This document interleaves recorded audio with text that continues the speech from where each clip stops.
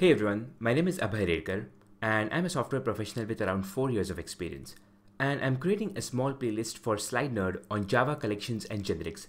I'll be uploading the complete playlist on my own channel along with a lot of other content. So do check out my channel as well. The link will be in the description below. Hey everyone, welcome back. So in this tutorial, I'm going to give you an overview of the Java Collections Framework. Now, as I said before, Java Collections Framework consists of different classes and interfaces, right? So now, let's look at the hierarchy of these classes and interfaces. So here is the hierarchy. Now just have a look at the notations over here. So these types of boxes represent interfaces and these types of boxes represent classes, right? And also we have a simple arrow over here for extends and a dotted arrow for implements, okay? So as you can see over here at the top, we have the iterable interface. Then we have the collection interface, which extends from the iterable interface. And after that, we have few more interfaces over here. That is list, set, and queue, which again extends from the collection interface. And after that, we have some implementation classes over here. For example, the ArrayList class implements the list interface.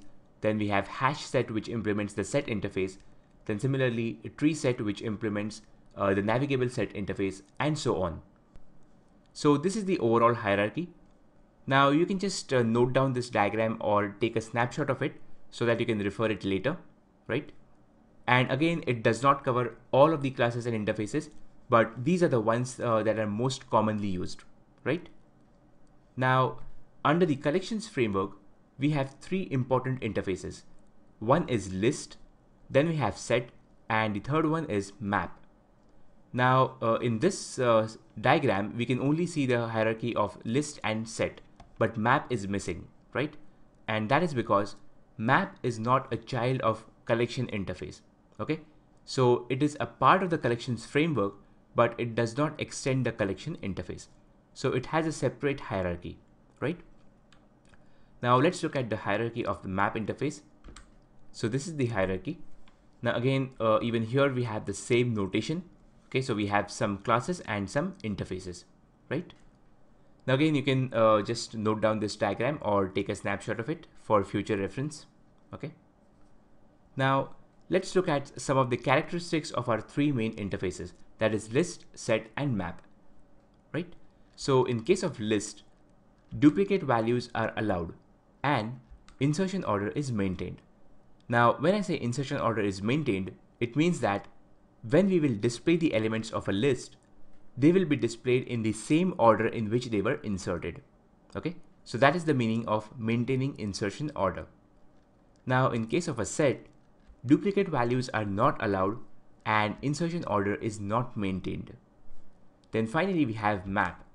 Now, map is used to store data in key value pairs.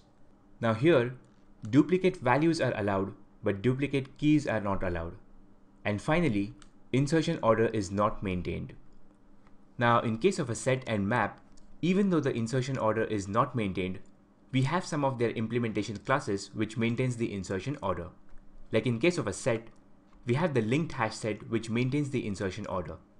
Then similarly, in case of a map, we have the linked hash map which maintains the insertion order. So yeah, that's it guys. This was a quick overview of the Java collections framework. We are going to look at the practicals of these collections from the next tutorial. So thank you for watching and see you in my next tutorial. I hope you like this video. If you are into Java or web development, do subscribe to my channel. The link will be in the description below. I will be uploading a lot of more content over there. Thank you for watching.